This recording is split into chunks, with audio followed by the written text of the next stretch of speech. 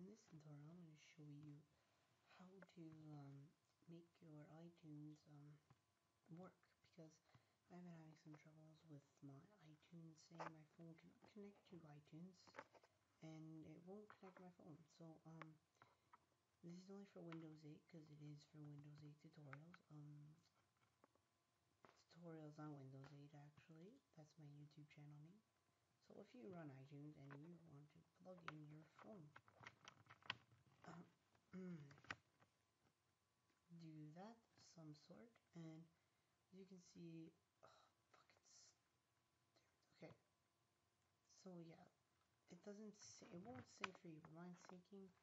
So what you want to do, you want to go to your search bar and type in CMD, right click, run it as an administrator, yes, type in this, net, stop,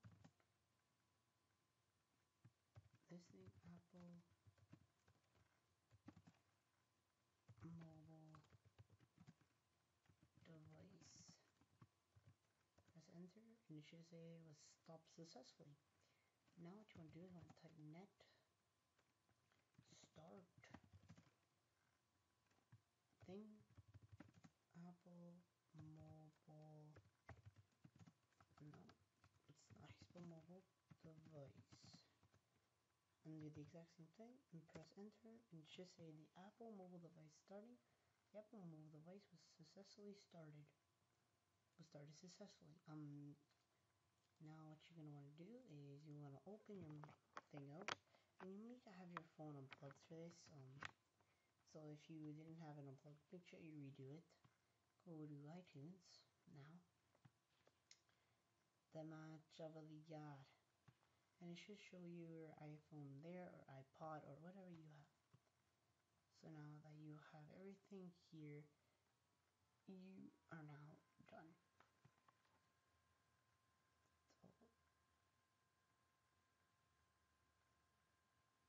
So this will also back up account password used on this iPhone.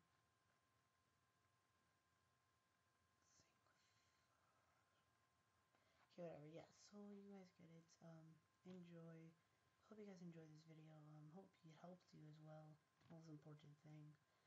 I will see you guys next time on my Windows 8 tutorials. Bye.